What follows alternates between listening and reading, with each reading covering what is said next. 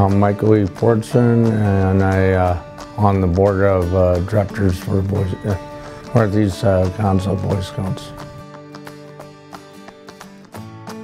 I was probably 13 or 14. I was involved in Boy Scouts for approximately 3 years. My best story is I wanted to go to Wahlert High School, and my dad didn't have money to send me there, and he said, you got to figure out how to pay for it yourself. And that summer up at Boy Scout camp in Colesburg, I learned how to braid. And I came home and I said, there got to be some way I make some money doing some more braiding. So at the age of 14, I was braiding some keychains and sold them.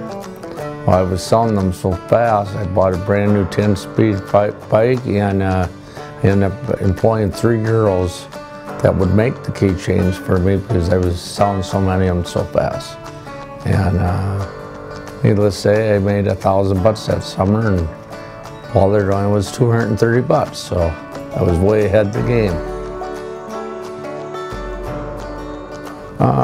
The fellowship of friends, and we had a lot of good times. Me and one other scout tipped a canoe in the old lake, and I got caught in seaweed and never came up, and 2 guys pulled me out.